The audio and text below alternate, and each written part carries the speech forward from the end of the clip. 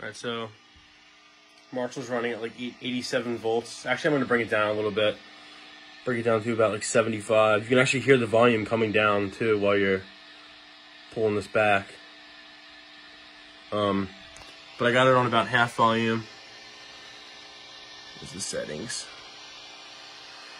Preamps on like 7.